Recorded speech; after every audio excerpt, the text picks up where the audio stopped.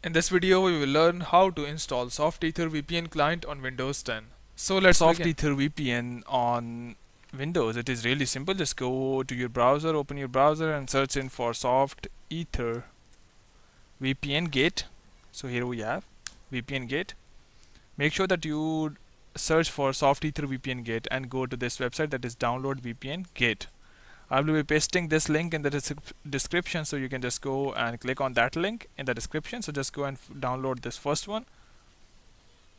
I have already downloaded it. I would cancel this and I would just go to my downloads because it is already there under the compressed. So you can see here we have. So what you have to do is you have to just go and copy it from here, because when we install it we have to make sure that we install all the files in the one folder. So just go and paste it here in your C. So click on continue. So here we have. So first extract it. Just go and extract it using any software. You can also extract this using the Windows 10 default. So here we have this one, VPN Gate. Just go and open it, and here what you have to do is you have to first copy this address. So just go and Control C, copy this address, and we have to install this exe file. This one is exe file. Just go and open it and install it.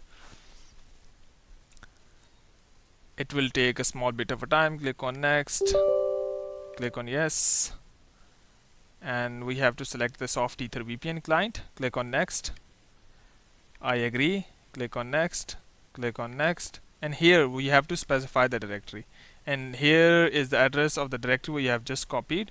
So we have to install the software and these files in the same directory. So we have copied this directory and we are going to click on next, next, and you would see the files would be installed in this directory where we are currently now.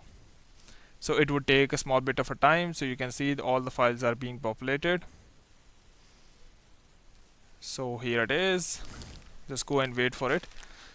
The thing about this SoftEther, the good thing is that it is free, so you do not need to pay for it, or you do not have to go for any trial process or whatever the things are. So once we are here, just go and double click on this, enable the VPN gate relay, click on OK, agree, click on OK. So here we are again. So here we are. So here we have a list of all the VPNs we can select from. So just go and select any of the VPN, and here connect to VPN server. If it gives the error, so just go and click on retry, and it will retry and connect to that VPN. So hope it helps, but before you go, please like, subscribe and share. Thank you.